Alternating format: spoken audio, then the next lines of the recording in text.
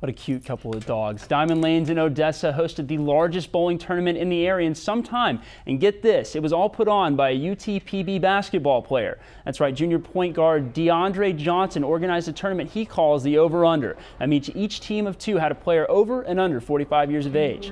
The tournament had about 80 bowlers and awarded cash prizes to the winner. For Johnson, who grew up bowling, this tournament reminds him of home. And now that the tourney's underway, he's just ready to hit the lanes. It feels great now that everything is settling down and I get to just relax and bowl because I got guys like Michael Owens and Clint Watkins helping me, and his beautiful wife Roxanne and my girlfriend Portia. They've been huge help to me.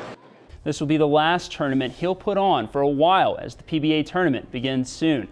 Well, Sarah, the NCAA released its bracket this afternoon. I can't even begin to tell you how excited I am to see the bracket, though I am heartbroken that my SMU Mustangs are out of it. Unfortunately, they are. I'm sorry about that. And yeah, not a problem. Who you got in the top four, though? Top four, I have, I'm kind of unpopular in this one, Michigan State. I have them for the Midwest. I have Kansas for the South.